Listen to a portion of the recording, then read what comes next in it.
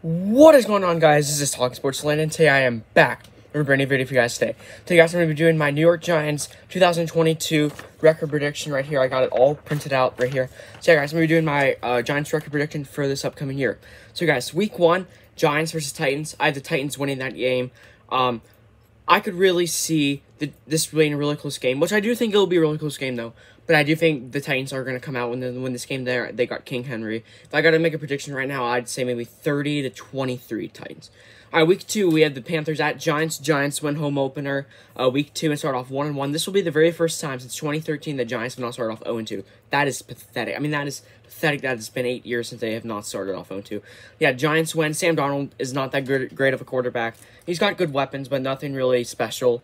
Robbie Anderson is probably his best. But, yeah, Giants win 1-1. All right, Week 3, we got the Dallas Cowboys on Monday Night Football at MetLife Stadium. You know, I'm going to have to give us an L on that one. I don't think we're going to be well. I don't think we're going to be playing well that game. If I got to say for that score, for this game, I've got to say probably I'll say 38 to, 21 Cowboys. Week 4, Bears at Giants. I have the Giants winning that game. They will be 2-2 if they win this game. At MetLife Stadium, you got Daniel Jones versus Justin Fields. You got Evan Neal versus Robert Quinn. You've got Kayvon Thibodeau versus the Bears offensive line. So, yeah, it's going to be a really good game. I mean, the Giants do win that game. If I had to make a score prediction, I'd say 20-17 Giants. All right, Week 5, this is where it gets tough. Week 5, the Giants at Packers in London, which I'm very excited for. Giants at Packers Week 5. And by the way, guys, they are sitting out 2-2 right now.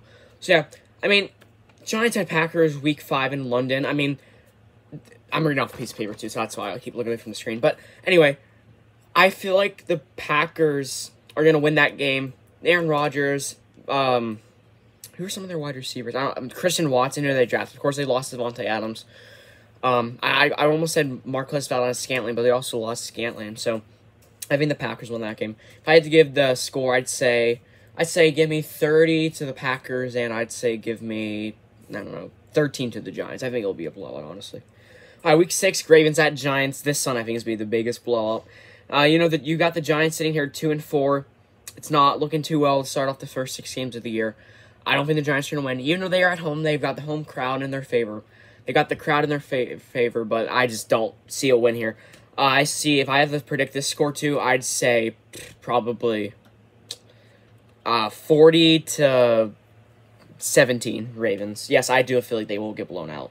All right, Week 7, Giants at Jaguars. I do have the Giants winning this one in Jacksonville. The Jacksonville Jaguars, I feel like, will be probably the 4th, 5th worst team in the NFL this year, which would be an improvement because they've been the worst in the past 2 years, which should be good. Those should be good. But yeah, I don't see the Jaguars winning. It's gonna be Evan Ingram's revenge game against the Giants, which I'm excited about that. See Evan Ingram play against the Giants, but yeah, Giants win. They're currently sitting out. Let's see, would it be 0-1, 1-1, 1-2, 2-2, 2-3, 2-4? Yep, 3-4. Okay, so yeah, 3-4. So yeah, Giants win. If I had to get a prediction, I'd say 28-20. How about that? 28-21. How about 28-21? Giants at Seahawks Week 8. I have them losing this game to drop to 3-5. Yes, I know Seattle lost Russell Wilson. I know Seattle isn't really looking that good on paper. And, I mean, they had a good draft. They selected, in my opinion, the 3rd best offensive tackle in this draft, Charles Cross, at pick number, was it 8, 9? So, yeah, I do feel like that Giants could win this game. I mean, it's in Seattle. You got the 12th man. I mean, Seattle's always a terrible place to be playing. Even though the Giants have beat Seattle these past few years in Seattle, I just don't see them beating Seattle this year. All right, Week 9, we have the bye week. So, honestly, as a Giants fan going into this bye week at 3-5, I'm going to probably say tank at this point because if you look at the rest of the schedule here, if I'm holding this paper right here, the next, 3 games, or the next 2 games, are very winnable games. Very winnable, and very winnable, games that we really should win. Alright, so Week 10, Texans at Giants. I have the Giants winning that one. Easy win. I don't think the Texans are going to be that bad this year, but I don't think they're going to be great. I don't think they'll make the playoffs. I think they'll go 6-11, 7-10, which of course would be an improvement for them because they were 4-13 last year. So yeah, Giants move to 4-5. Alright, Giants play the Lions Week 11 at MetLife Stadium. The Giants are going to win this game too. against Jared Goff, Amon St. Brown, almost said Amon Gardner, Amon St. Brown, Quintez Cephas, T.J. Hawkinson. Those are the weapons for the Lions. So, yeah, I feel like the Giants' weapons, like Kadarius Toney, Kenny Golladay, Ricky Seals-Jones at tight end, Jordan Akins at tight end, Saquon Barkley, Daniel Jones, Sterling Shepard. I feel like that those players will be outplay. I think like those players will outplay the Detroit offense. Yeah, guys, I have them at 5-5 so far in 11 weeks. All right, here's where it gets tough.